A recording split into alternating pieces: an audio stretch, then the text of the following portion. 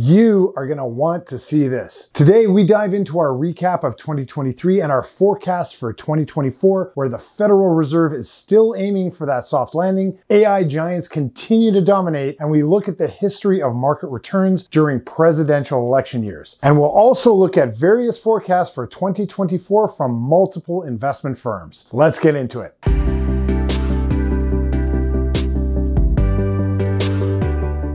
Hi, I'm Joe Macek, Portfolio Manager and Investment Advisor for IA Private Wealth. Welcome back to my channel, Investing Made Simple, where you can find the most trusted information on building your net worth. The stock market ended on a high note as 2023 came to an extraordinary close. After plunging more than 33% in 2022 and soaring 43.6% in 2020, the Nasdaq Composite finished the year with its fifth best yearly performance ever of 43.4%, setting it up for 2 of its top 6 years in the current decade. The S&P 500 increased 24.2% in 2023, more than double its historical average, and recovering admirably from a 19.4% loss in 2022. The Dow Jones managed to eke out a comparatively small 13.7%, and the commodity-heavy TSX Composite gained 11.75% at year's end. Despite the record highs at the end of December, the first week of January brings a bit of a different tone, with the Nasdaq and S&P 500 having some choppiness. But as of this writing, the markets are right back to the record highs, at least in overall numbers. This year, it's generally believed on Wall Street that the Federal Reserve will successfully accomplish the soft landing it's looking for, meaning that there won't be a recession and interest rate reductions and the roll-off on the balance sheet will occur in an orderly fashion. Many analysts believe that in this situation, the general market performance will be improved. Although the forecasts for the 2024 performance of the stock market are mixed, most people believe that there will be increases between 8 and 9%, which is marginally less than the S&P 500 index's historical average rate of return of almost 10%. Furthermore, it's generally anticipated that artificial intelligence will continue to be a dominant driver in the investment world for the foreseeable future. But as always, before we get too deep into the video, I'd like to go through my usual disclaimer. And if you have any questions surrounding your investments on a personal level, it'd be best if you reached out to me on a one-on-one basis. My contact details are now provided in the description below. I bring over 24 years of experience in investing in financial concepts, provide fully licensed and trusted investment guidance, and would love to hear from you. Okay, now back to our video. Now, as I stated in my most recent post for the second half of the year, the majority of the year's gains were concentrated in a select group of large corporations, mainly the Magnificent Seven stocks. The stock market's overall performance outside of these giants was far less than exciting. You can see evidence of this when you look at the performance numbers of the Dow Jones and TSX Composite. Choosing the correct investments became difficult as a result. Nonetheless, the market as a whole seemed to start to recover in the final 2 months of 2023 as major indices increased, giving investors a little more to smile about. The majority of Wall Street believes that the success of the 2024 stock market largely depends on whether or not the Federal Reserve can deliver a soft landing. Although there's no official definition, according to Wall Street, a soft landing means the Fed needs to keep interest rates high enough to slow down the economy and control inflation without causing a full-blown recession, which would be considered a hard landing. Now, it is very important to note, throughout the history of the Federal Reserve, they have aimed for soft landings in the economy virtually every time,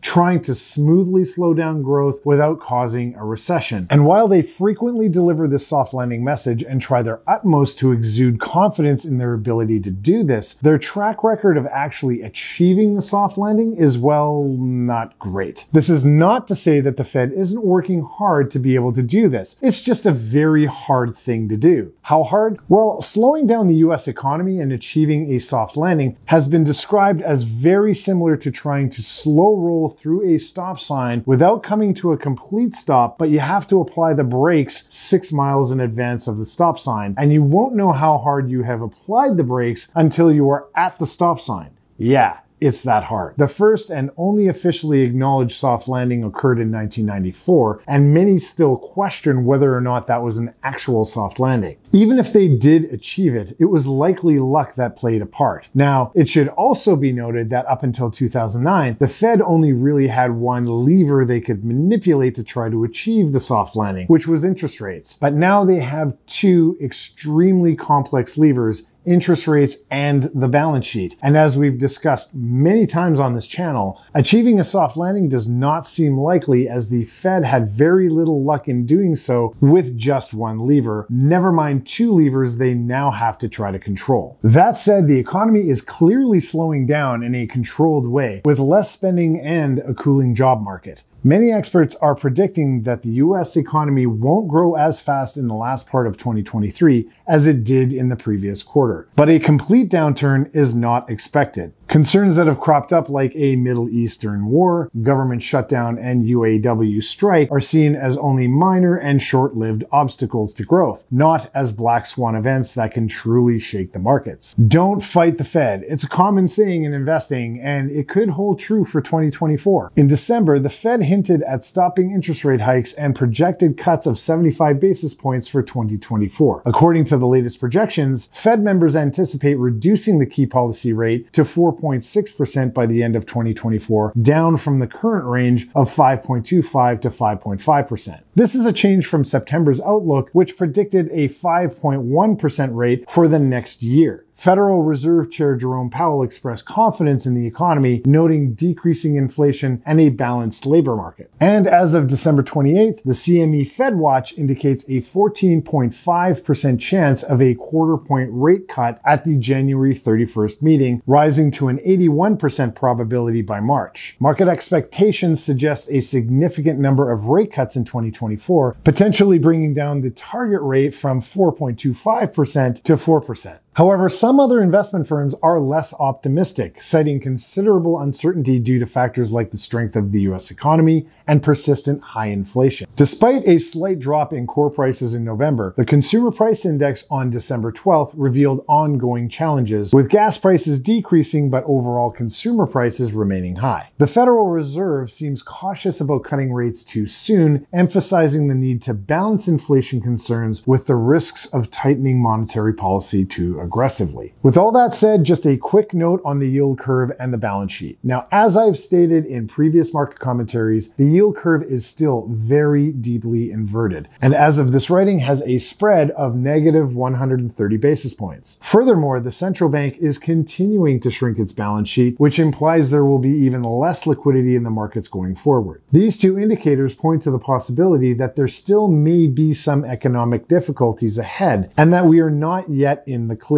It serves as a warning that things could not go as smoothly as we'd like, so we should monitor the situation very closely. So what do we see ahead for 2024? Well, with the November election looming, the stakes are high as it determines who will take charge of crucial positions, including the White House and Congress. Add to the fact that there are some legal questions surrounding Trump's run for 2024, the 30,000-foot view from an election year brings positive implications for the 2024 stock market outlook. Surprisingly, in election years, stock prices tend to rise. Looking back on a chart from Forbes Advisors since 1952, the S&P 500 has consistently shown gains during presidential re-election years, with downturns occurring only in 1960, 2000, and 2008 when new presidential candidates entered the scene. Notably, the stock market also tends to perform very well when it predicts the incumbent party's victory, indicating a connection between market performance and public sentiment. This historical pattern aligns with the findings from the Stock Trader's Almanac, revealing a trend of the stock market outperforming in both presidential election years and the preceding years. The initial 2 years of a presidential term often see challenges such as wars or recessions,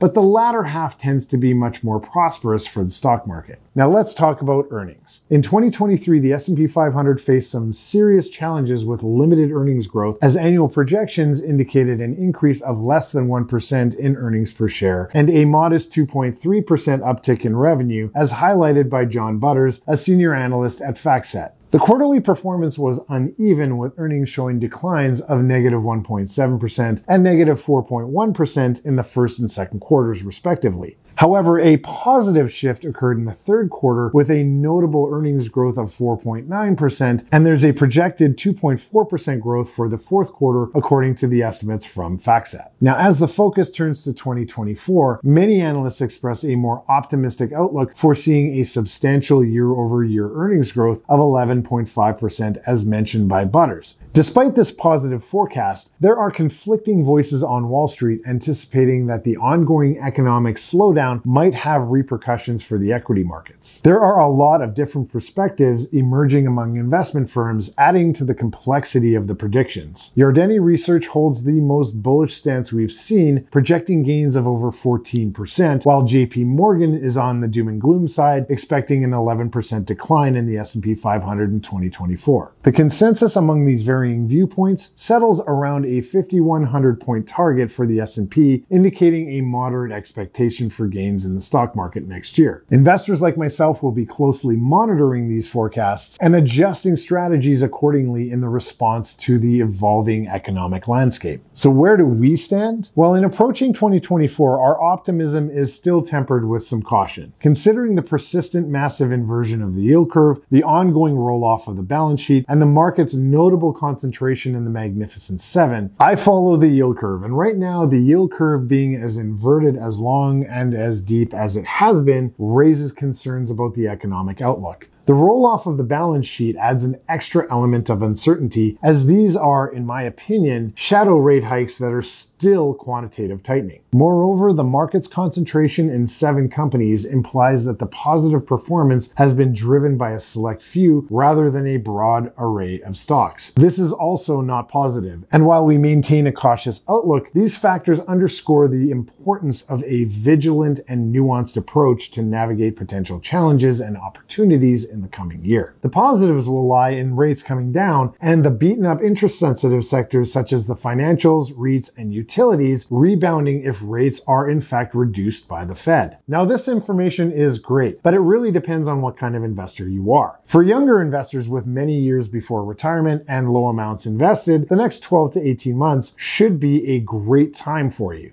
You should expect market ups and downs. Don't be afraid of the days when the markets go down. Instead, see them as opportunities to buy. If you've been buying all along during these market dips recently, keep doing it, focusing on the good buying opportunities rather than short-term results, which probably won't matter as much in the long term anyway. In a market downturn, you'll probably find some great deals on some strong companies. Despite more market drops in the future, sticking to this plan usually pays off in the long run. Now, if you're close to retirement, this current market can be very challenging. With a lot of money invested, likely your life savings, and limited chances to recover losses, it's critical to try to preserve your capital through this period. If you've already reduced your equity exposure, consider sticking to that plan during market highs, keeping an eye on your portfolio, and if there are any risky investments, think about swapping them for more stable options. Now might be a great time to be reducing some of those risks if you haven't done so already. Did you know that there are many studies out there confirming that clients that work with an investment advisor or a portfolio manager often have up to 3 times the net worth and are generally happier and less anxious about retiring than going it alone? Do you want to know how to choose a good financial advisor? Well, click here to learn the amazing differences between advisors. We'll see you soon.